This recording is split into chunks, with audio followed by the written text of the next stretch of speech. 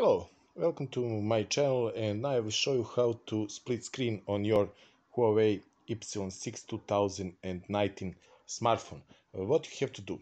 First, you have to open application that you want to use.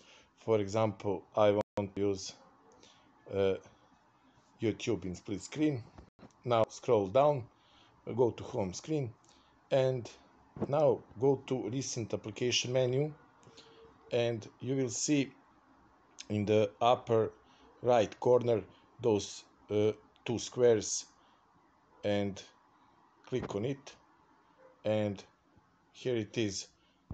uh, YouTube is in the upper part of the screen, and from down you can choose now which application you want to use as second application in the lower part of the screen. For example, I will open browser, and here it is.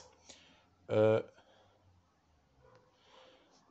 what you have to do now, if you want to uh, to YouTube be on the bigger part of the screen, then this line scroll down.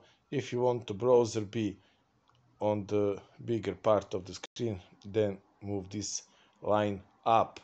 uh, if you want to get off this uh, split screen view, just take this line, and if you want to use YouTube in the future, just scroll down this line, and here it is.